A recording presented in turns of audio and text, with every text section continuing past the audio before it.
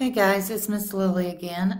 We're still talking about end behavior, but now we're going to look at end behavior as it approaches a certain point. So in the last video, we looked at end behavior and it was always going to positive or negative infinity. Now we're going to look at it if it approaches a certain point. So as x moves towards a positive infinity and negative infinity, it is possible for f of x to be approaching a certain value. Okay, describe the end behavior of the graph to the right. Okay, so if we look at the graph to the right, if I go from left to right, this line here is approaching this line. So that's at -1. If I look at this line, it is also approaching that same line. So it's going up towards -1 and it's going down here towards -1. So we can say that as x approaches infinity, f of x, so what is y doing? Y, remember, is our vertical axis here. Y is going towards -1. All right, so as x goes to the left, it's doing the same thing. So both of these are approaching -1. So again, as you go towards negative infinity, my y value is going towards -1, and positive infinity, it's also going towards -1. Okay? All right, so let's look at a couple examples here. Describe the end behavior of each graph.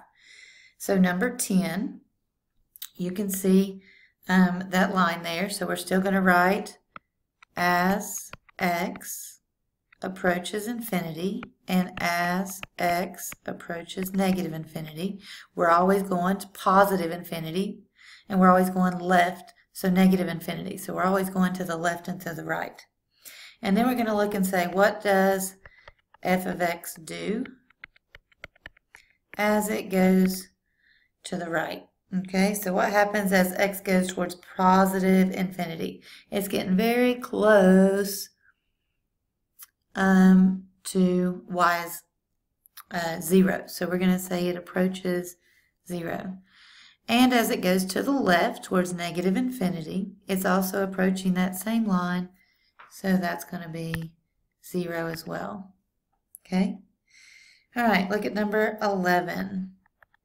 As x approaches infinity and as x approaches negative infinity, what does y do? Or what does f of x do? Okay? All right, so as x goes towards positive infinity, it's approaching some line here. So 1, 2, 3. You can see that it's getting closer and closer and closer there to -3. So our y value, again, if you start at 0 and count down, and then you scroll over, it's getting very close to that point. Okay, as x approaches negative infinity, okay, so as we're going this direction, I'm going to look at this graph and say it's also approaching that same line. Okay, so it's going to also approach negative infinity. Okay. All right, just to save space on here, we know that x is going to approach infinity, x is going to approach negative infinity. So what does f of x do? All right. So as x approaches infinity, okay, this line is going to approach some value. And if I come over here, it looks like it's approaching that line right there. So if you look from the origin, that's up 2. So y is going to approach 2. All right, if I go in the other direction, if I go to the left, this is going to approach 2 as well. Now, do they always approach the same number? No. In these 3 examples, they did. But they don't always necessarily have to approach the same thing. Okay, so let's look at 3 more examples, and hopefully we'll have at least one that approaches 2 different values. All right, for 13, we're going to say as x approaches infinity and x approaches negative infinity, what does f of x do? What does f of x do? Okay, so basically we're looking at our right side of the graph, our left side of the graph, and is it going up or down in each case?